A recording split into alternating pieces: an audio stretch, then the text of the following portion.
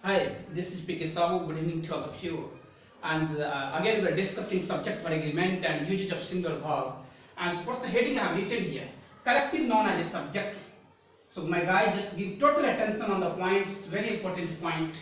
First and foremost, you have to understand what is collective noun.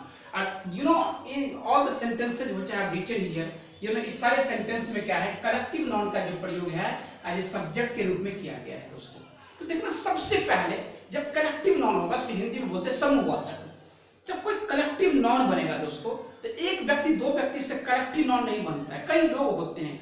तो अब मेरा देखना है यहाँ पर कि जैसे हम कुछ एग्जांपल्स आपके सामने लिखे हैं, जब भी कलेक्टिव नाउन का प्रयोग किसी भी सेंटेंस में एज ए सब्जेक्ट होगा, so keep in your mind, तो आपको क्या करना होगा कि उसका जो प्रयोग होगा, जो सब्जेक्ट होगा, वो सिंगुलर वर्ब में जाएगा।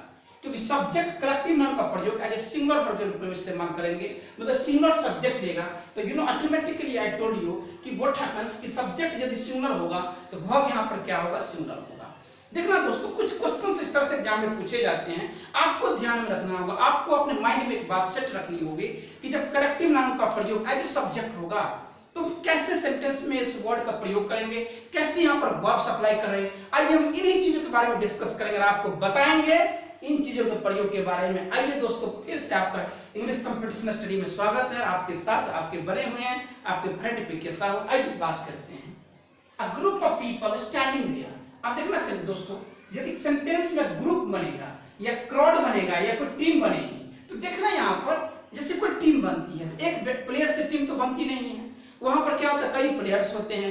यदि कोई ग्रुप बनता है तो एक व्यक्ति से ग्रुप नहीं बनता है, कई व्यक्ति होते हैं। तो अब यहाँ पर देखना, जब कलेक्टिव नाउन का प्रयोग होगा, जैसे ग्रुप है या क्राउड है या टीम है या सेट है, इसके बाद जो आने वाला जो नाउन होगा, ये बहुवचन में होगा, प्लूरल होगा।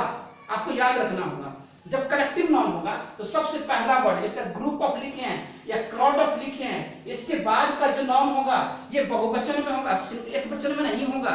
मतलब कंफ्यूज हमको नहीं करना है कि यदि यहाँ पर पीपल है तो यहाँ पर आर का प्रयोग कर दे या वर का प्रयोग कर दे, जो नहीं, ऐसा नहीं करना होगा। यदि स्टूडेंट्स है तो यहाँ पर आर का प्रयोग करेंगे, इट इज इंटायरली रॉन्ग। तो आपको क्या करना है, पीपल है और एक ग्रुप में कई पीपल है, ये कहने का मतलब है ये ग्रुप सिंगल ग्रुप है, इसलिए यहां पर हम क्या करेंगे, इज का प्रयोग करेंगे। Got it my friend? Yes.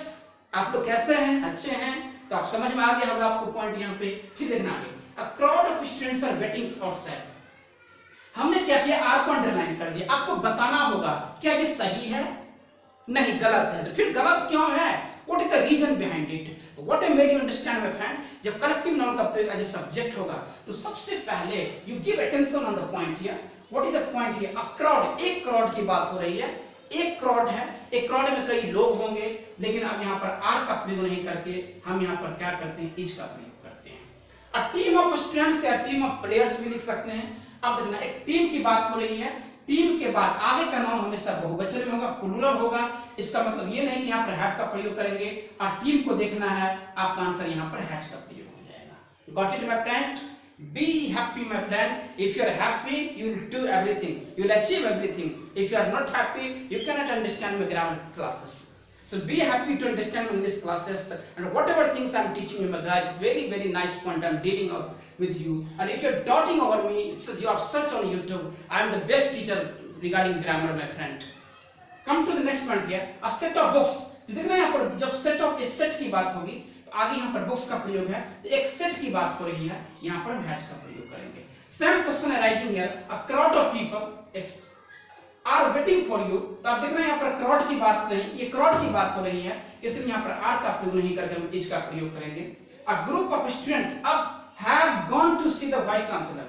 अब यहाँ पर एक पार्ट में गलती है, गलती यहाँ पर क्या है, अब ग्रुप बनेगा, जब ये ग्रुप की बात होगी दोस्तों तो एक स्टूडेंट से ग्रुप नहीं बनेगा, इसके लिए यहाँ पर क्या करना होगा, स्टूडेंट्स का प्रयोग करना होगा, और ये ए पार्ट में गलती है, याद रखेंगे दोस्तों।